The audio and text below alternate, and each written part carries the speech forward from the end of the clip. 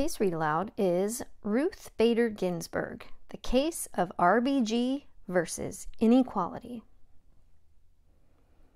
Ladies and gentlemen of the jury, during this trial you will learn about a little girl who had no clue just how important she would become. You will see the unfair world she was born into, where boys were valued more than girls, where women were not encouraged to achieve and aspire. You will see evidence of that unfairness, just as she herself has seen it all her life. Here are the facts of her case. Ruth Bader was born on March 15, 1933. The daughter of two Jewish parents whose families had fled Europe for Brooklyn, New York, to escape anti-Jewish persecution. Her father owned a fur shop for many years. When the shop went out of business, he got a job at a clothing store. He was uneducated. He had never finished high school. Ruth's mother graduated from high school at the age of 15, smart enough that she might have gone to college. But at this point in history, girls were discouraged from going to college. So Ruth's mother got a job to help pay for her brother's college education. Next came marriage and a husband who discouraged her from working outside the home. Like many men of this time, he thought that a woman's place was in the home. This was what Ruth saw as a girl. What Ruth also saw was a mother who loved books and loved to read, and a mother who wanted her daughter to have the good education that she herself had been denied. Ruth saw a mother who saved every penny she could for her daughter to someday go to college.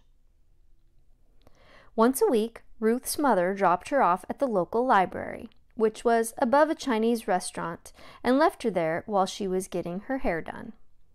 Surrounded by books and the smell of Chinese food, Ruth would choose 3 books to take home for the week. She liked books about mythology and Nancy Drew mysteries. This all happened in Brooklyn, which has long been a home to lots of Jewish families and businesses. Brooklyn has also been home to anti-Jewish violence and vandalism. During the 1930s and 1940s, to be Jewish in America was to know anti-Semitism. We now offer into evidence anti-Semitism experienced firsthand by Ruth, a sign outside a resort in Pennsylvania, seen from her parents' car. It said, "No dogs or Jews allowed." This happened right here in America.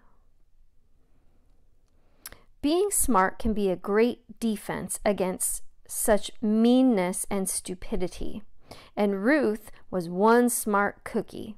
She tied for highest grades in her elementary school, where she wrote an essay about the Magna Carta and the Bill of Rights called Landmarks of Constitutional Freedom, Evidence of an Early Interest in Law, Injustice, in words. This is not to say she always knew what she wanted to be. In high school, Ruth had many interests and hobbies: editing the school newspaper, playing cello in the orchestra, and even twirling a baton at football games, and once chipping a tooth in the process. The day on which Ruth would graduate from high school with honors promised to be a glorious day. She ranked 6th out of a class of 700, and she had won a New York State scholarship for college. But Ruth was nowhere to be seen at the ceremony. That's because she stayed home. Ruth's mother had been ill with cancer for 4 years, and on the very day Ruth was to graduate, her mother died. Instead of wearing a cap and gown and being honored, Ruth was mourning the death of the person she loved the most in the world, the person whose dream was to see Ruth go on to college and become an independent woman. There was only one thing for Ruth to do. Suitcase in hand, she arrived at Cornell University, the same university her mother's brother had gone to, the same university her mother might have gone to had she been encouraged. It was 1950, and very few girls went to college. At Cornell, male students outnumbered female students 4-1. For a girl to get into Cornell, she had to be very smart. But she had to pretend not to be smart if she wanted a boy to ask her out on a date. She could not be seen studying. This was a problem for Ruth, who was a very serious student.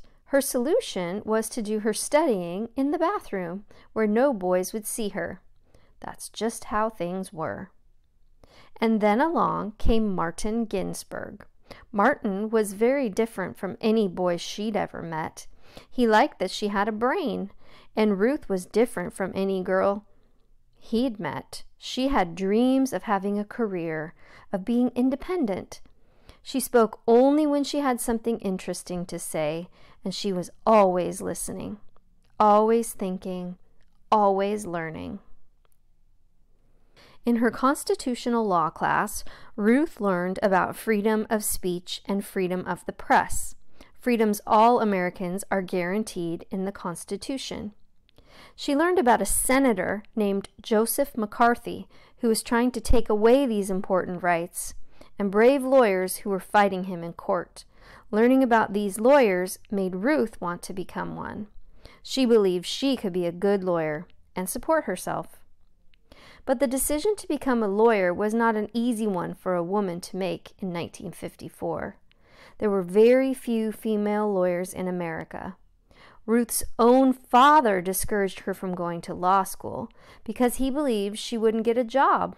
Besides, her place was in the home. Ruth refused to listen to her father. She saw no reason why she should not become a lawyer.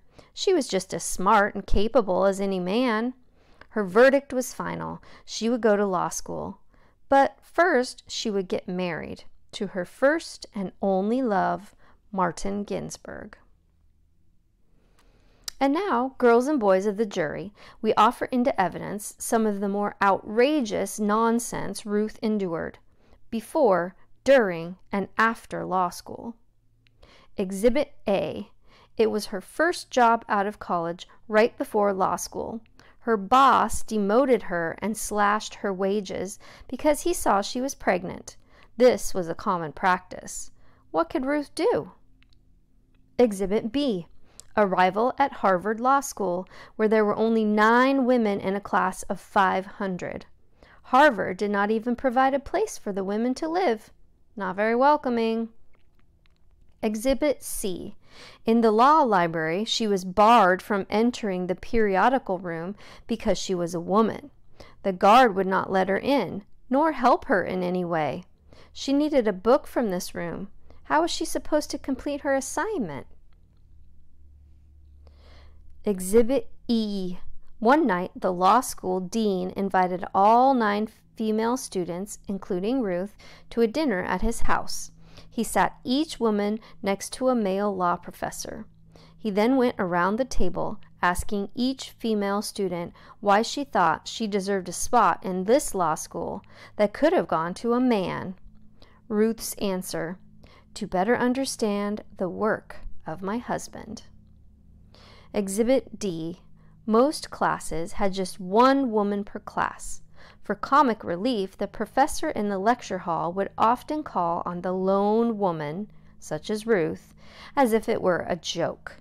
But the woman almost always answered correctly. She had to. She was representing all women. And yet, without Ruth's help, her husband, who was also a student at Harvard Law School, would not have graduated.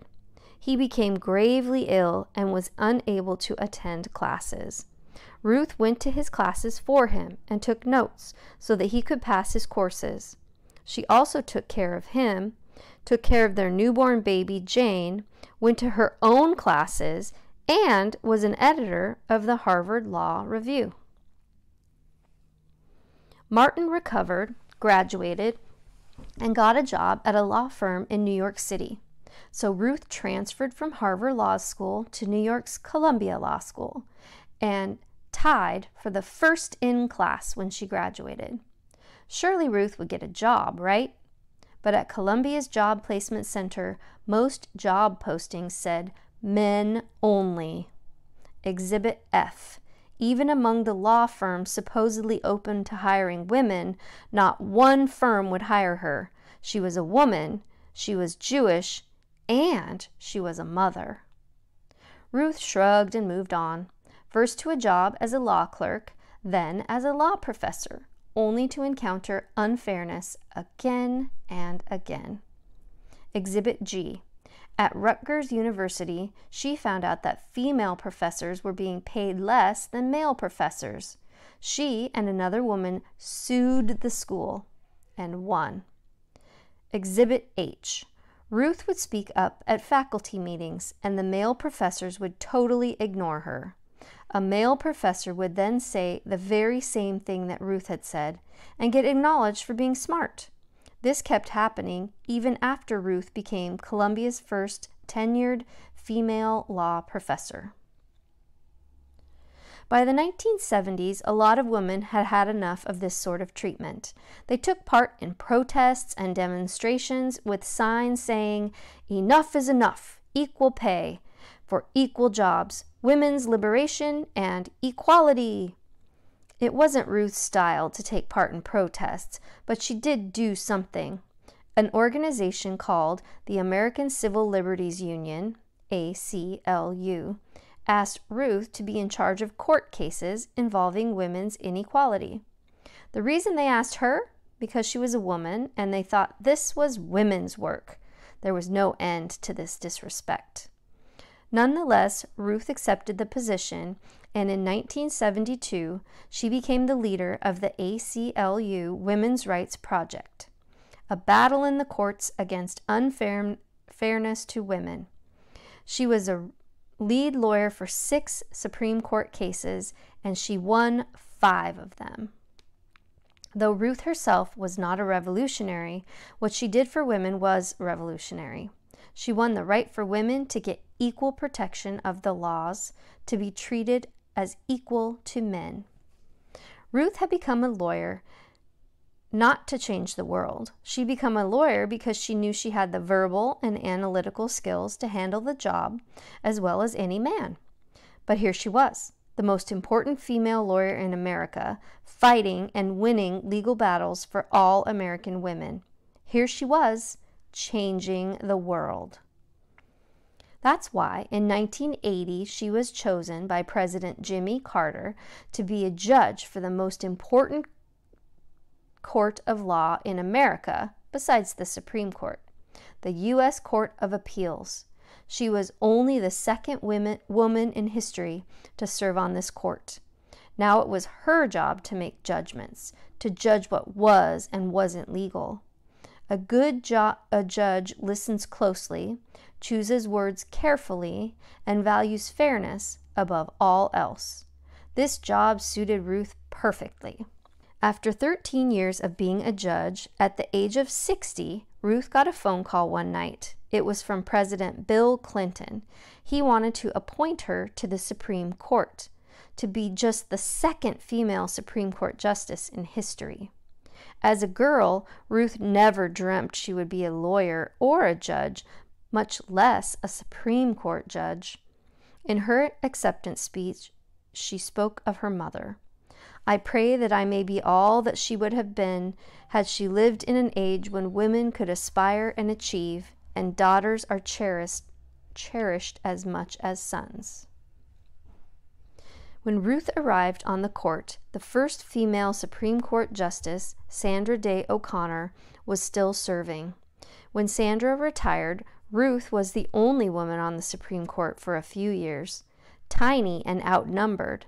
And yet, what she brought to the court was enormous: dignity, civility, intelligence, and a soft-spoken manner. She also brought some of the most powerful, strongly worded dissents in Supreme Court history. A dissent is when the Supreme Court justice disagrees with the opinion of the majority of the 9 judges.